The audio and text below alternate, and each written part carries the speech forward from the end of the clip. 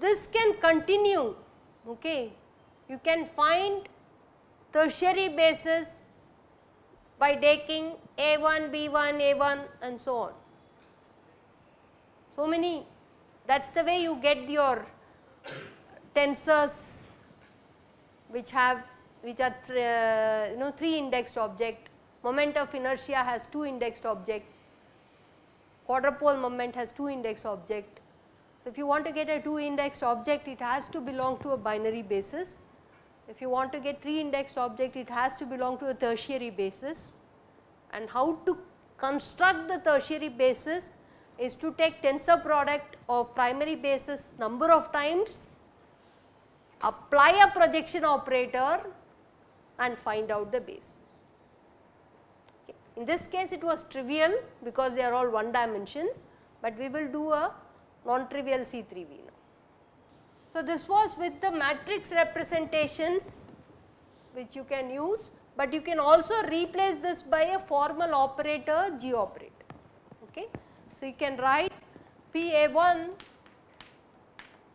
the projection for the irreducible representation, as the character for the group elements in the representation A1, and then you can also put the G operator and not worry about the matrix representations for it, because the matrix representations depends on the dimensionality of your vector space.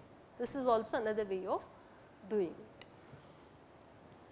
Okay. So, this is where you can apply PA1. If you remember in the harmonic oscillator, I said that this Hamiltonian is invariant under x going to minus x. It has a group symmetry which is isomorphic to permutations of 2 objects or the C2 group. This is something which I said, and you can see that if I operate it on psi of x, the projection operator for an irrep A1 on psi of x, using it, this is a operator form of it which I am writing. Okay. So, operators are typically denoted by. So, if you do this, then you see that it will give you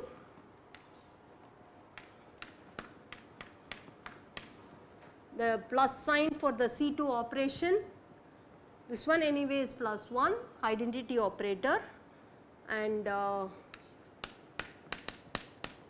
this will be your projection operator or any wave function. It will project you to a subspace which is an even function. Similarly, if you do projection operator of B1 on psi of x, what will happen? This has to be replaced by B1. B1 character table is 1 and minus 1. So, what will the thing be? First element of course is, for the identity element is plus 1. Okay, the G operator is an identity operator, so that will remain as psi of x. The second element character for the B1 irrep is minus 1.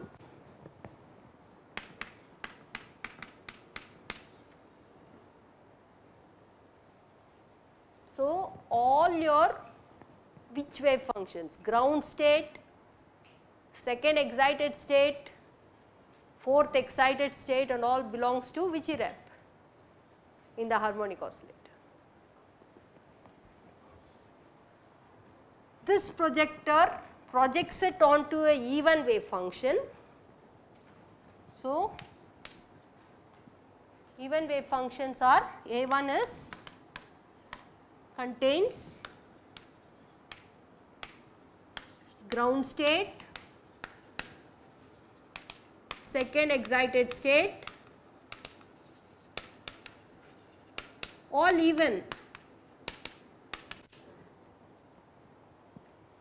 and similarly this means B1 contains first excited state,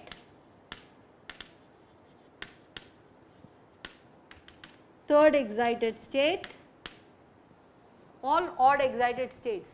So, you do see that just the group symmetry, which is the simplest group symmetry C2, has helped you to say that the wave functions which you are going to find or the solutions which you are going to find has to be two one dimensional representations. By one dimensions you mean that it is either going to be, the A1 is a one dimensional irrep, the projector will give you only a one dimensional state.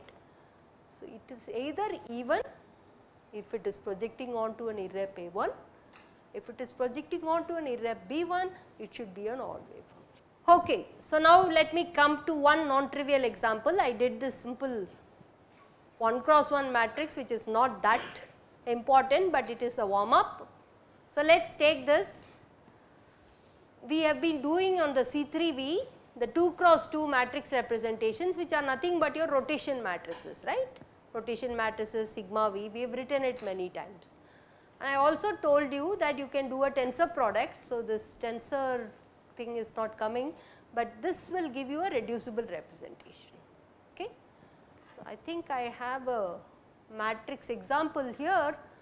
So, E of this E refers to the 2 dimensional irreducible representation of C3V for the element C3. Okay. So, that is what? That is just a rotation by 120 degrees, which we have gone through many times. What is the corresponding vector space? It is just 2 dimensional vector space, and we can take the basis to be the xy basis. Is that clear? Are you all with me? So, now you do the tensor product of E cross E. Let us do it.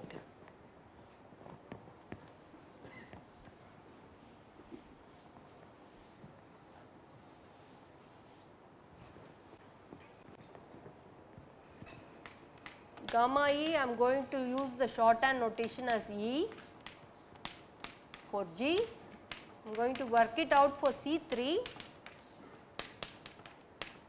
minus or plus.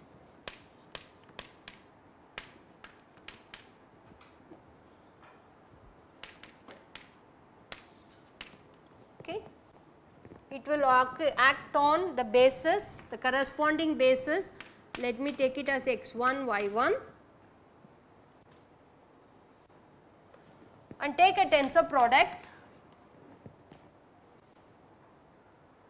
So, I want to do a tensor product. So, let me write it here.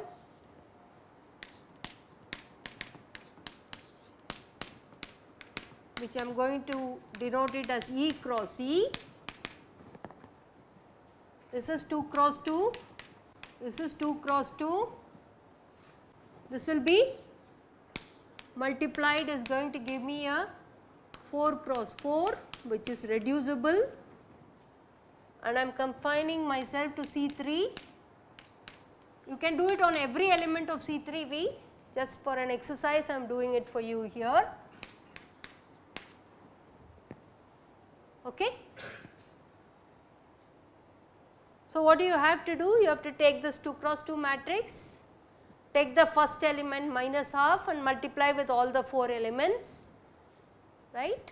So, let us write that here.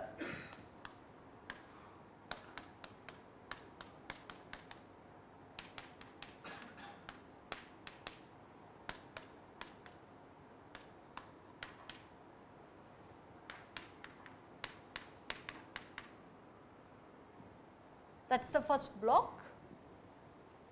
Second block will be minus root 3 by 2 with minus half,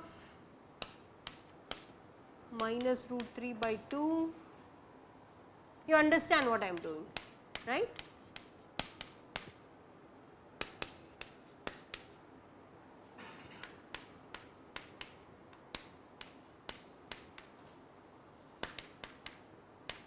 Are you all with me?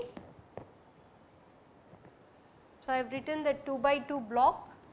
Write this, this is one block, this is another block. I need to do the same thing here. What will be the multiplication? It will be this element multiplying all the 4 elements. right. Let me write this as the E, okay, you understand what I am saying. The last one will be a minus half with the same. This is what I have simplified here and put it on the screen for you, so that you can check it out. Okay. These are the 4 cross 4 matrix representation. What is the basis vector?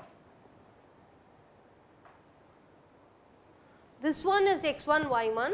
Let us take for this one x1 y1, this one as x2 y2. Okay. So, the basis vector for this will be x1 x2, x1 y2, then y1 x2, y1 y2. Is that right? Am I right? Okay. This is a reducible vector space. I want to use the projector to find out what is the irreducible subspace. Okay. Is that fine? Here mechanically we took B1 times B1 and said it is A1 by looking at it, but technically you should be able to take the reducible representation and break it up and see how many components are there, right. So, you can do that here. Yeah.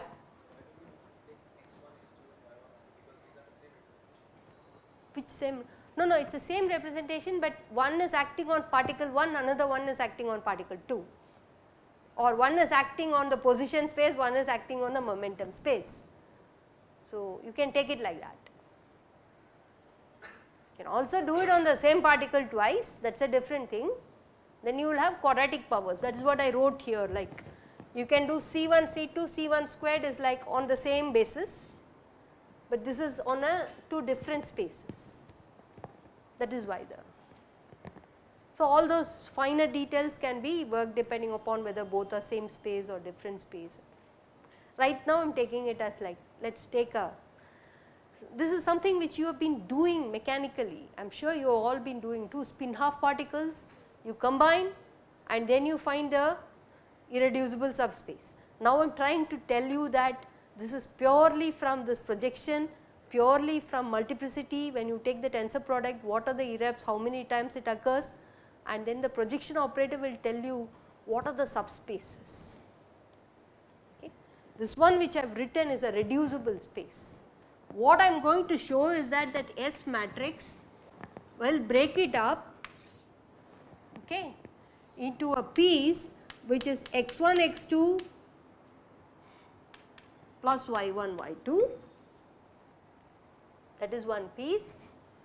Then you will have another piece which belongs to A2 and then another piece which belongs to E, which are all binary bases.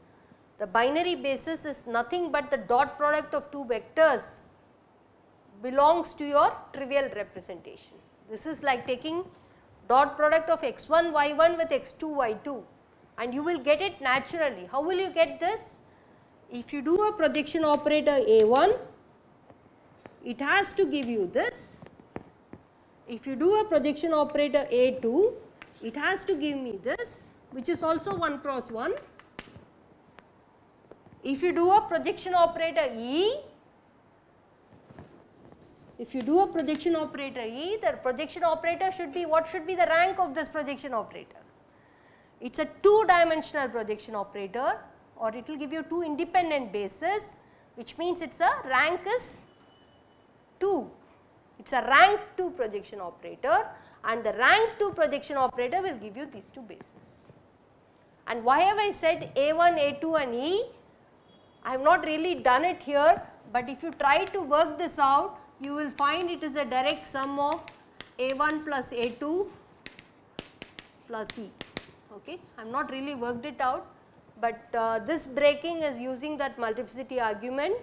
You can check this out. I have not done it here.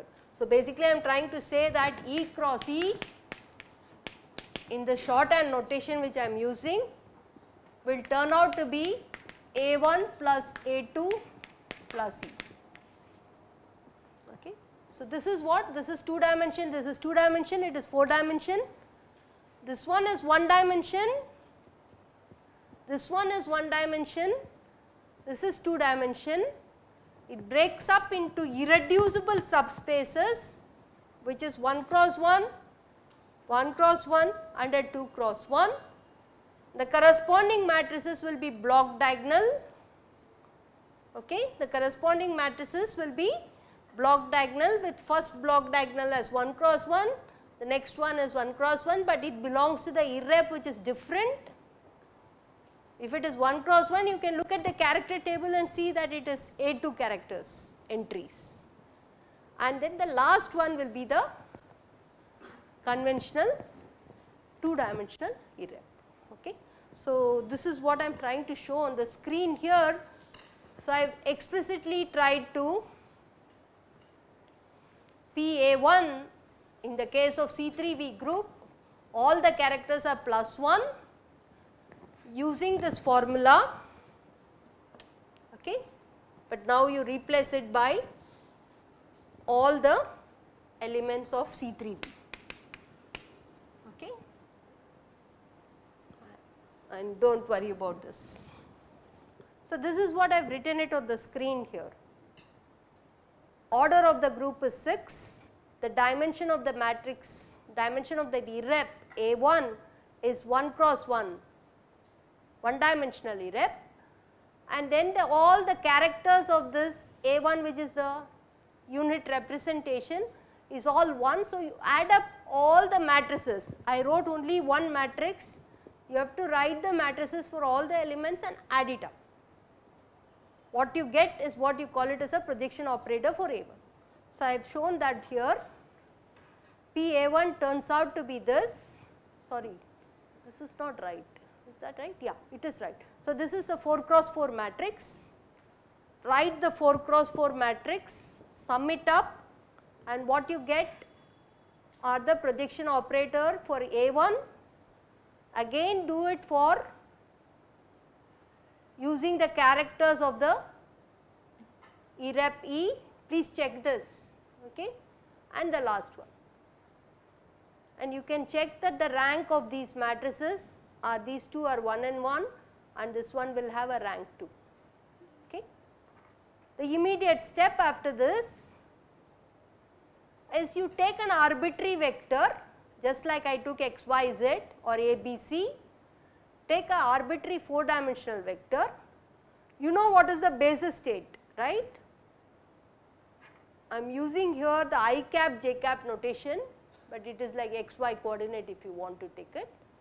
So, I1 cap, I2 cap, j1 cap, j2 cap, okay.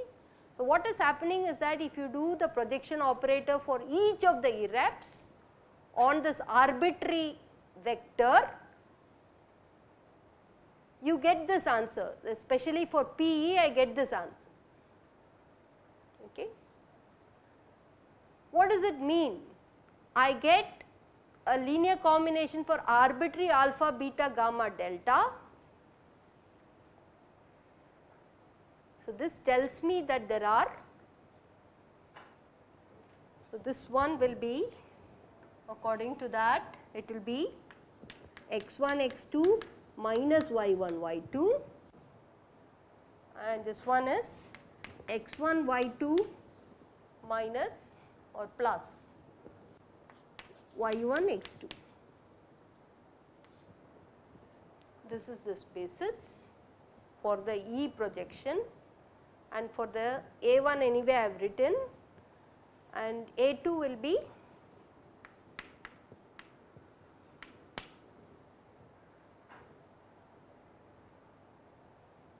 mistake I did, this is minus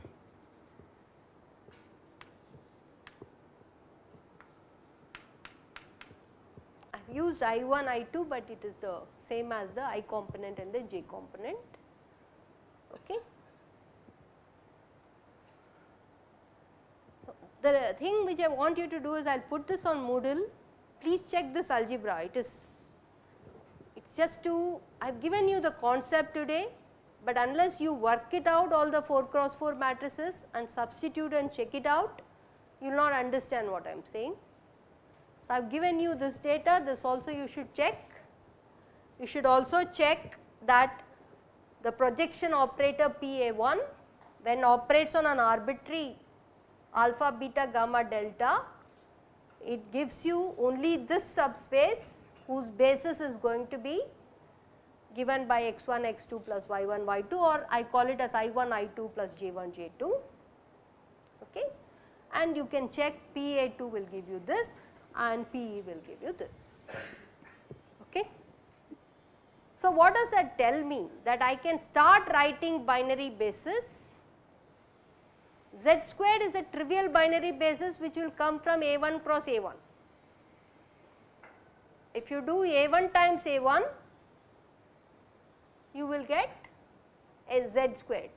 How are you getting x squared plus y squared? It is this one, when x1 and x2 are taken to be the same x, you get x squared plus y squared. That comes from the tensor product of E cross E and it belongs to the A1 irrep. Okay. And similarly you can work out all the tensor products. Okay. So, we will anyway this I have already discussed with you.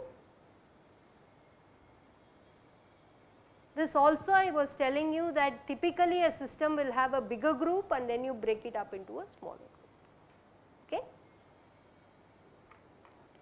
This you can try it out, and there was one more assignment problem which we are supposed to do it, and take a look at this.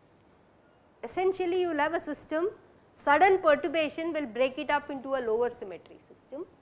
Once it does, whatever irrep in which the system was there, it becomes a reducible representation and it will break it up into irreps of the lower group representation. Okay. So, this is what will happen in nature. Okay. So, to sum up what I am trying to tell you, I just wanted to flash this for you since I have done so much. For any system with symmetry group G, Hamiltonian H will commute with the elements of G.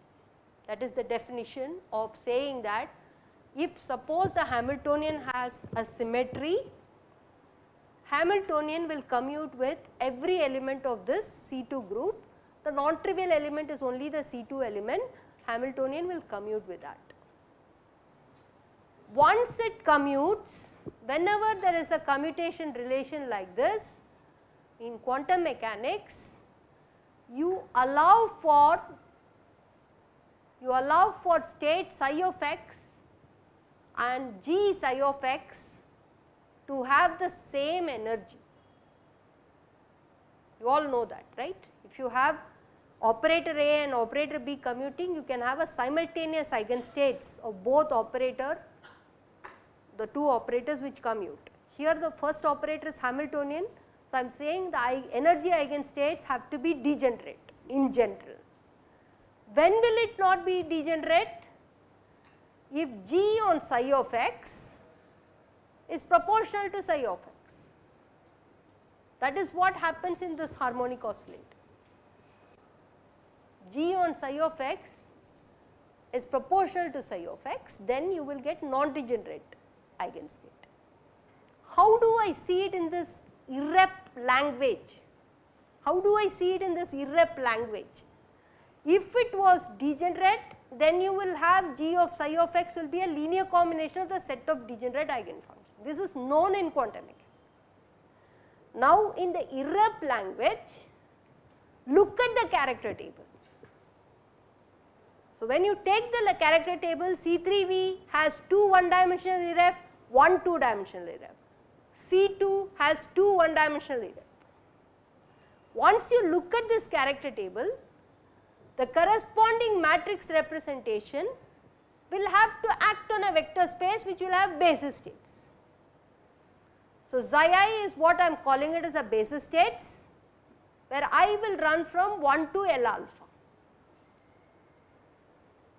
And what is the meaning? Whenever there is a group symmetry in the system, when I operate this on xi I, it will be a linear combination of xi I. If it is a one dimensional vector space, if L alpha is 1, what is the linear combination available? You do not have any other linear combination. Okay?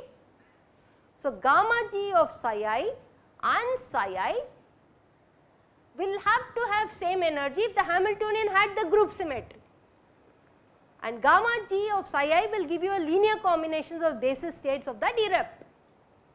If there is only a one dimensional irrep, what is the linear combination? So, it is non-degenerate. If you are looking at one dimensional irrep, psi I, when you do gamma on psi I, it better be only proportional to psi I. You cannot get anything linear combination. The linear combination will happen only when you go to C3V or other groups with two dimensional irreps, where the basis will be two dimensional basis or three dimensional basis, depending on what group symmetry we are looking at. Okay, is this clear? So, now with this information, you take a relook at the particle in a two dimensional box. Okay. That is why you start getting degeneracies when you go to two dimensional box, is because of the C4V symmetry, because C4V symmetry will allow for a two dimensional irrep, and then gamma g of psi I will be a linear combination. That is why you start getting degenerate states for 2D harmonic oscillator or 2D particle in a box, but not for a 1D harmonic oscillator. 1D harmonic oscillator has to be non-degenerate because the irreps of the character table are only one dimensional. You cannot get degenerate energy eigenstates. Is this clear? Okay. So, let me stop here.